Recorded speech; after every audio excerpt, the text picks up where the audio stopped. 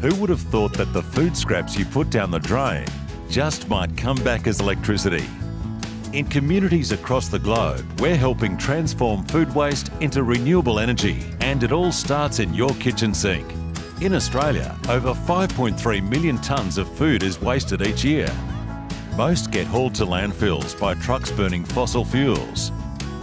And once there, they decompose, producing methane, a potent greenhouse gas that traps heat in our atmosphere. So our engineers wondered, what if all that food waste didn't have to go to waste? To find the answer, they compared the four most common methods of disposing of food waste. Turns out that using a kitchen disposal to send food waste to a capable wastewater treatment plant can require less energy than landfill, incineration, or commercial composting, and can even generate energy.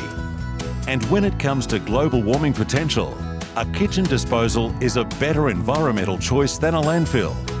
Emerson's breakthrough InSinkErator disposal efficiently grinds almost all scraps from bananas to bones without clogs or jams. That's a lot more food waste that's kept out of the landfills and more potential methane kept out of the atmosphere.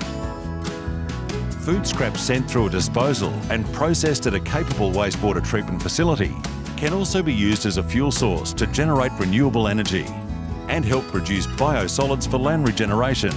That's a win-win-win scenario. By rethinking the way we dispose of something as simple as an orange peel, Emerson engineers are helping to turn food waste into energy in communities across the globe.